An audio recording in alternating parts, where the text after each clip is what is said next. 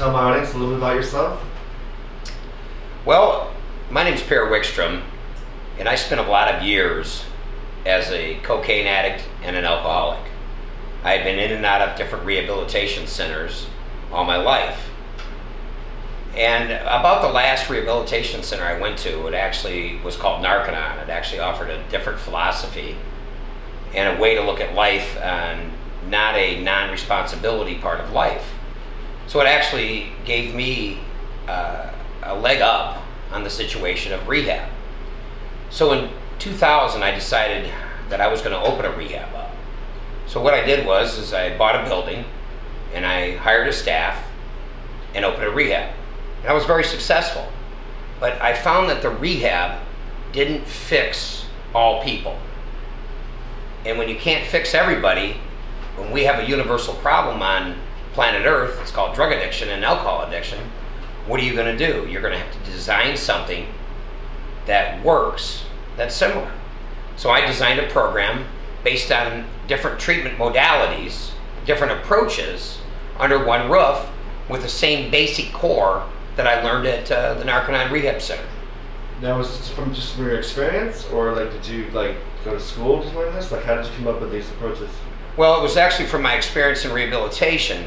I went to 4 different rehabilitation centers, and I had tried church, I had tried AA, I had tried NA, I had even tried some aversion therapy. Now, how you started using as a teenager, or like? I actually used my first drink when I was 10 years old. I tasted some homemade wine with my grandfather. And it was the first time I got a little bit of a glow. It wasn't to say I was drunk, but I felt different. So as I got older, I used that as a crutch. You know, when you had a problem, your girlfriend broke up with you, or you didn't make the debate team. So you started off abusing alcohol. Right. Alcohol and marijuana, the gateway drugs. And it was to escape pressure, like from school, sports, not being #1 on the basketball team, things like that. The same thing our children today are faced with. And when did it kind of like stop just from like escaping and more into like a serious problem? Well, in the 1987, I actually tried crack cocaine, and that's where it actually became more of a job instead of like what I thought was fun. And as life went on, life revolved around crack cocaine. My body actually got addicted to the drug. It wanted more cocaine. My mind wanted more cocaine. So every minute of the day was... Now, did you have a good job paying it that way, or did you start getting crime? Or? No, actually I had a pretty good job. I was a working addict. I maintained a job. And you were able to hide it? Yeah, I was able to hide it. I was in the car business, but I wasn't really able to hide it because when I didn't show up for work, what I was doing. But I was so good in the car business that people allowed me to do it and keep my job. So they kind of enabled you. It's just like we enable our children. Who gets them their cell phone? Who buys them their apartment? Who gives them money? Who let them use their credit card? Mom and dad, brothers and sisters, husbands and wives. We're worse than the addicts because we enable the addicts to keep going and going and going because we care about them. We love them. We don't want them to die. We want them to be successful, but they just never do. Because once you get the drug in your body, once you get the taste, and once it becomes that you want to really be high and don't want to confront life, what are you going to do? You're going to continuously get high. Now, did you have a family back then when you started using the crack, or? Yes, I did. I come from my dad was a Chevrolet dealer. Come from a upper middle class family. I'd say, what kind of impact did that drug use have on your family? Well, everybody was hurt. Everybody, didn't like it. Some of my family disowned me. My dad said, you just need to drink beer and, and that will be fine. But no one had the solution. Everybody just kind of like brushed it off a little bit. Kind of like. So you just kept on using and getting you kind of hide it. You push it off to the side. Because you don't want to look at your son as a cocaine addict. If you had a son, he was doing cocaine, you wouldn't want to tell Joe down the road, hey, my son's a cocaine addict. No, my son's doing real well. He's down in Florida selling cars. He's doing great. So what was rock bottom for you? I don't know if I ever hit rock bottom. What actually happened was is I finally got a long look at life. And, you know, I really didn't have anything. I didn't have a relationship. I didn't have really any possessions that were really worth anything. And I didn't have peace in my own heart. You know, I felt that until I got cleaned up and felt good about myself, that life was just, you know, like a revolving door. Go out and get high, come home, get better. Go out and get high, come home, get better. And I finally, after going, I had pancreatitis. I went in the hospital 3 times with pancreatitis, and it didn't stop me from drinking. Finally, I hit the spot where I said, you know what, I'm going to try this sobriety thing. And that's when I went to rehab for the 5th time. But why did it finally work for the 5th time as opposed to the first 4 times? The difference. You actually stayed sober. You've been sober since like 2000, 2001? Yeah, actually I've been sober. I graduated rehab January 13th of 2000. So I've been sober going on 13 years. Next year will be 13 years. Actually, what worked was the philosophy was different. What I studied was different. I did not study anything to do with I'm powerless and I have to place something in a higher power. What I studied was something that taught me that, Per, you can whip this thing. You're responsible for your own condition in your life. Pull your own bootstraps up and let's get on with the show. I learned different life skills that enabled me to be able to handle life. I learned like how to handle certain dangerous conditions, formulas for success. I learned things like how to confront a situation, how to learn to communicate about it. Because, you know, when you can't communicate about something, how can you fix it? Right, it builds up and you start to hide it. You have to hide it. That's what your children are doing, or your wife and spouse is doing, or your dad and mom are doing. If they don't communicate with you, something's wrong. Because anytime you've ever seen something wrong, it's because somebody hasn't said anything about it. They're trying to hide it. So now, when did you open up your first rehab clinic? Actually, I bought the first rehab clinic in 2001, and I actually had to redo the building. It was a 60,000 square foot building in Battle Creek, Michigan. And I opened it up in February 13th of 2003. That was the first grand opening that we actually... And now you got to train people with your point of view and your philosophy. Yes, we train people the way that you get somebody off drugs, the way that the person handles it after drugs, you know, with the life skills, and the aftercare. They're all different than most traditional methodologies. Even though I'm not saying anything bad about, you know, they work for millions of people. They just didn't work for me. You know, not everybody is me. Some people get that. So so how many rehab clinics are you running now? Well, actually, we just purchased our 4th. We have 4 rehab clinics and we have 1 detox center. And one thing in our rehab clinics that I want to make sure you know is we don't involve any drug usage. We don't give you a Zoloft or Wellbutrin or a Xanax to get off a drug. So you're more holistic? We're completely holistic. We use vitamins, minerals, and amino acids, the building blocks of life. And we also have a personal trainer to work out your body, get you thinking right and feeling good about yourself. Because you know as well as I do, when you get those endorphins rolling, you feel better. I went for like a bike ride around Manhattan today. Yeah, you felt great. Yeah, and you know it's funny because people forget that, and they get locked in their room watching the idiot box instead of like going out for a walk. Now, do you get criticized from people in the pharmaceutical industry and other doctors? You know, I've never been criticized from people in the pharmaceutical industry personally, but there of course have been attacks. You know, when you're using no drugs to get people off of drugs. That's so counter to what like so many doctors are promoting right now. Yeah, it's not the answer, but either is mental health. Has mental health fixed the addiction problem? No. It's just put labels on people so they could get more drugs. So you're looking to empower people, right? So you've had success. This is your 4th one opening up. Right. So we've actually had great success. We've in the new rehab program, Best Drug Rehabilitation, we actually have Now, like, do people come for 30 days, or does it vary depending on what level they fall into? It varies on the individual's ability to do the program. If you base a program on a time limit, and let's say you're not finished, and 28 days later, the head guy comes up and says, you got to go, you have to leave. Well, what are you going to do? You're not ready to go, but your money's used up, your time's used up. You have to get out of the rehab program, you have to leave. What we do is we base it on a result. Each and every part of the program, it has a series of goals you want to achieve.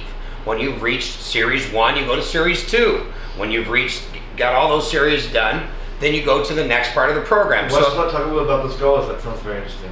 Well, the first part of the program deals mainly with the body. So we have to get the body healthy. Because if you feel bad in your body, you're not going to be able to sit down and look at issues, handle underlying things. You're not going to be able to talk to your counselor or talk to anybody about what's going on until the body feels good. So the first thing, of course, and I said this before, is the vitamins, minerals, and amino acids. We get the body healthy. Physical fitness, running, boxing, treadmills, weight training. Or anything like that, or? Yeah, we have an Olympic train. She used to train Olympic weightlifters as our nutritionist. Her name is Kim Ford. She's great. So we get your body healthy. Well, after your body healthy, what do we got to work on? We better work on the mind. So we actually start, your counseling sessions. We actually start your course room work. We go into the life skills work. We get you doing those confront, control, and communication drills. We get you those skills going on. Well, we get that going. Well, the next thing you have to do is you better find some spiritual awareness. So instead of throwing you in a Christian church or a Catholic church or a Buddhist monk, we have it all. You can come in and you can study in study groups your own spirituality. Kind of like choose what you want, or what you're comfortable with? Yeah, it's what you're comfortable with, yeah. Because you might have been raised as a Catholic, but you might believe in Buddhism. And your parents forced Catholicism on you and it doesn't work for you. That could be one of your issues, you never know. So what we do is we allow you to explore what works for you in that area. Now the program's the program, you change that. The program is based on good, sound life skills, good, sound confront, control, and communication. The rest of the program that you do is based on your own spiritual beliefs, so you can get more study. Maybe you want to check out Native American, indigenous. Okay. Yeah, the medicine, the Four Corners, maybe you want to do that. We offer that also as, it's like kind of like an elective. It's not a mandatory thing. There are some people that are agnostic. They don't believe in God. Well, we have to find something for them, so what we do with them is we have things like Muay Thai and Kung Fu, so they can find some spirituality that way. Let's get out of themselves. Right, extrovert a little bit, be a little bit more, not just Joe. It's not just Joe the body. We all know we have Joe the body, but it's Joe, and he has to find another game for Joe to play, because drugs and alcohol didn't work for Joe. So then after that, there's the third step, like... Well, the third step is the spirituality. Oh, okay. Then after that, basically what you go into, of course, is more life skills. You might need some marriage work. Success. How to have a successful marriage. You might need some more counseling. You might need some good one-on-one. You might need some honesty, personal values, and integrity. You might need all these courses that are the life skill courses to get you the ability to be able to stay off the drugs and enjoy life. So how do you know when someone's ready to leave, or how do they know? After they've passed all three of those phases, basically the 3 phases, the fourth thing we do is what we call aftercare. We actually bring the client in, okay? He comes downstairs, we have an aftercare specialist, and he has different materials that he can choose that he wants to continue his program, because when does recovery really start? When you walk out the door. It's easy to be sober when you're under, the 4 walls that you're in, but the minute you walk out, guess what? Life is really there. The drug dealer's there. The old girlfriend you used to get high was there. Too, right? Right. The bills. The bills didn't go away because you left for 2 or 3 months. The bills are still there. So what we do is we make a 6-month plan for the individual. We call it an administration scale, where the person actually designs what he's going to do in aftercare. He writes it up, he makes the phone calls, we set the appointments up with the counselors, with the churches that he's going to go do. If he's going to go to AA meetings, we have that, we set that up. If he's going to go to a boxing club, we set that up. If he's going to go see a therapist, we set that up. A lot of follow-ups, not just like throwing them out the door. Like right, we set it up in advance. Then our aftercare specialist actually puts him on the phone. Let's say he is Catholic and he wants to deal with his priest. We get the priest on the phone before he leaves the facility, because what's going to work for him? It's going to be people that are going to help him or her maintain some friendship so they can be sober. Now, do you think that's a big part of your success with these patients? It is. It is. It's definitely one of the key components to rehabilitation. A lot of rehabs do a lot of good, but when it comes to allowing the guy to leave and keeping close track of the individual, that's when it really matters. When we can really communicate with the individual on a one-on-one basis, on the phone, we can communicate with his spouse or his mom or his dad, and we can make decisions based on what's best for him, and he might be 200 miles away. And as long as we catch it quick, the individual gets back on a plane or a bus or gets in the car and comes back, and he restudies what he missed. He goes back into those life skill courses and finds out what's wrong. You know, what didn't I do? Well, you know what? You didn't go to the, to the counselor. Well, you didn't go to see your minister. No, you didn't go to any AA meetings. No, you just went home and sat in your couch. Because actually going home, getting back into the game of life, getting a job, having a relationship are really the important aspects of rehabilitation. Do you think that's what makes you kind of unique, like having that follow-up care and looking to place them back into society? Yes, that and being based on a result and not being told you're powerless. And of course being drug-free and life skills. That's not how you met Steve's daughter? Or like, actually, I met Steve's daughter. Anyway, you were asking me about Steve Machat's daughter. Who better to answer it than Steve Machat himself?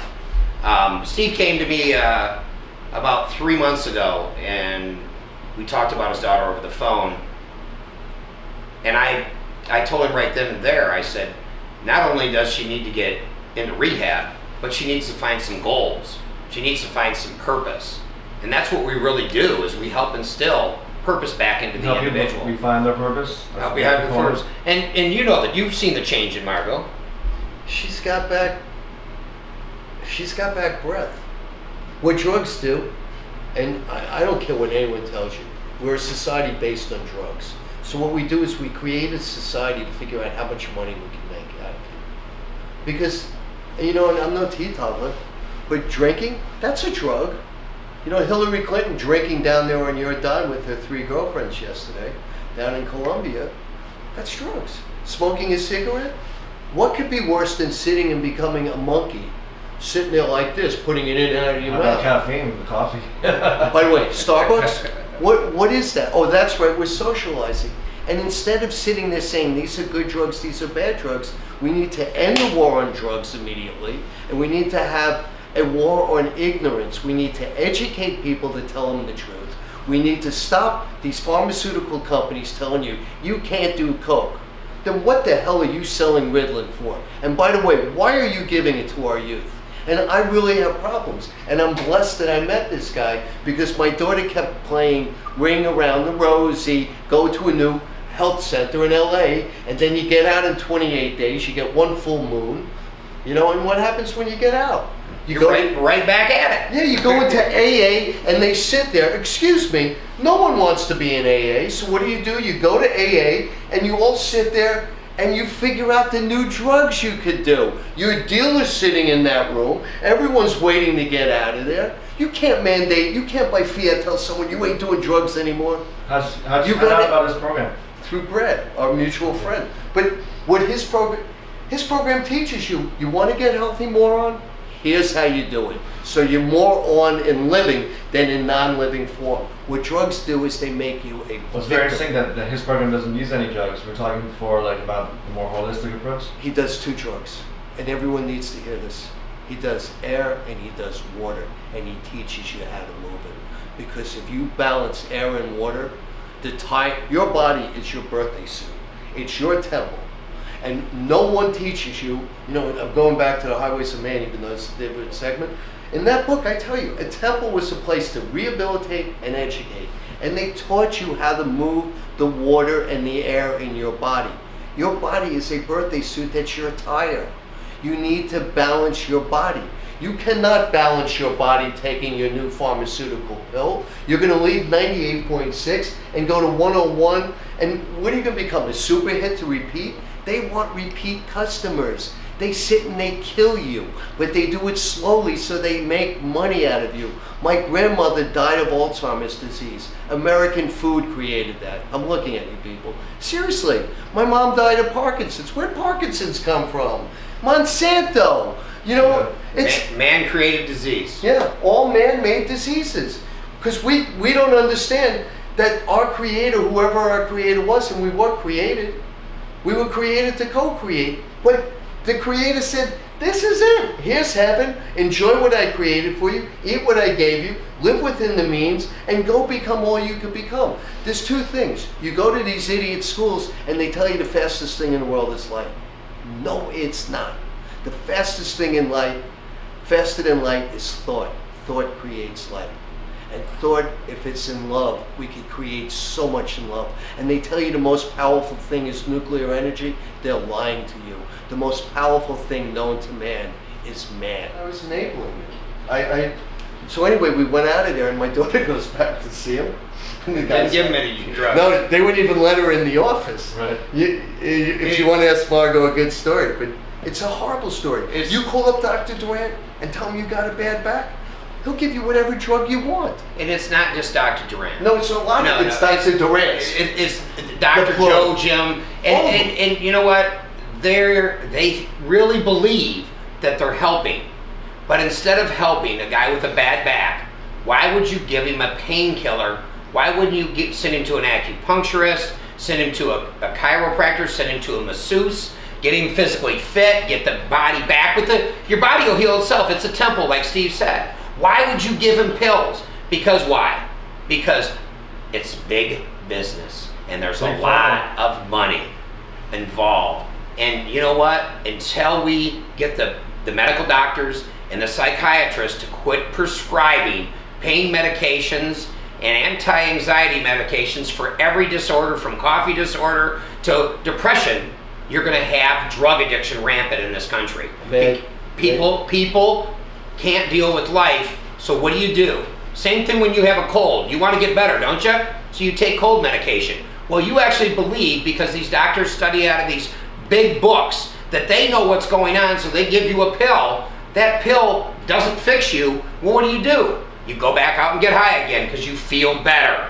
And this is what it is. It's a vicious circle. It goes around and around and around until you're a drug addict, your body's addicted to opiates, and then you got to call bestdrugrehabilitation.com and talk to me. And he will help walk you into the truth called... Well, it's interesting. I know, doctors only spend like 2 hours in their whole medical training on vitamins. People don't even know that. Obama, our president, Obama's trying to stop you from using natural vitamins. It's until the FDA proves it. Follow this. I'm now the FDA. Here we are, two white robe drug dealers. We're testing animals. So we watch. The animal can still make duty. The animal can still leak. The animal still eats, and it will go to sleep. So it's approved. But no one could look at the animal and go, how high are you? Yeah. It's like, are you feeling okay? They don't tell you that the thing rolled over, went like this and died 2 hours later. Oh, it's been approved. They lie to you. They lie to you. It's got to stop. And his type of program deals with truth. There's no love there. In the sheltering form, there's real love. Look at yourself. Here you are. This is who you really are. Your daughter's recovered. Yeah, I mean, what I was telling you about Baron earlier, going to, when we went on the road, for the first time ever, my daughter said she would go to camping with me. There you go. First time ever. Ever. And we're going to go to the Upper Peninsula. He is above 50 years old. First time ever. He wasn't there over 40. I took her on some weird trips, and all she did was, it was crazy. Like for my 50th birthday, we're in the Grand Tetons. I got thrown out of that hotel too because she's doing crack, and I'm so stupid. I don't know what crack is. My clients did plenty of it, but I never indulged. The United States created crack. We created that. The CIA did, and they gave you a code word, crack. That means don't do it. You know, and these, like they tell you these aren't true stories, but they are true. Timothy Leary was a CIA operative. He got hooked on his own medicine. You know, acid. And who created acid? Some weird scientist called the CIA. That's where it came from. When I was a boy, where did the soapers come from and the Quaaludes? It was 714. Why were the Quaaludes called 714? It was a code. Don't do it. What is 714? At that time, it was the most home runs hit by any baseball player. Babe Ruth. What are the odds that they would pick that? They pick the stuff so you don't do it. Why would you take acid? You know acid burns you. You know, why would you call it acid and take it? They're warning you, don't go there. So, great. Why don't we just wrap up a little bit? Like, it's been like a really fantastic interview. Like, some final thoughts? Well, final thoughts is in addiction, we have a lot of drug programs out there that actually help. Okay, I'm never saying anything bad about anybody that's trying to help. What I'm saying is that there's a better way to skin the cat. There's a better way to fry the egg. And that way is to give the person a fighting chance to find what really works for them, instead of trying to pound that square peg in the round hole and then throwing the person out in 28 days and saying you're fixed. And that's what we do. We find the round peg to go in the round hole that works for the individual, with some basic good life skills, good life skill courses, and some good confront, control, and communication skills, so the person can get better, and that works. Okay, great. Thank you so much. Yes, thank you. And just one last word. Oh. What he teaches is really true. The word is, if you give away power to someone else, you don't deserve anything. Don't listen to anyone else. It's you. You're the answer.